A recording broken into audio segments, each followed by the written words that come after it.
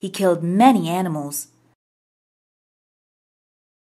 So the animals decided to send him an animal each day for his meal. One day, it was a rabbit's turn. He met him and said, "Your Majesty, I met a lion on my way. He wants to fight you and rule this kingdom." The angry lion asked the rabbit to take him there. "Fight you and rule this kingdom." The angry lion asked the rabbit to take him there. The clever rabbit took him to a lake. The lion saw his own reflection, and thinking it to be the other lion, roared at it.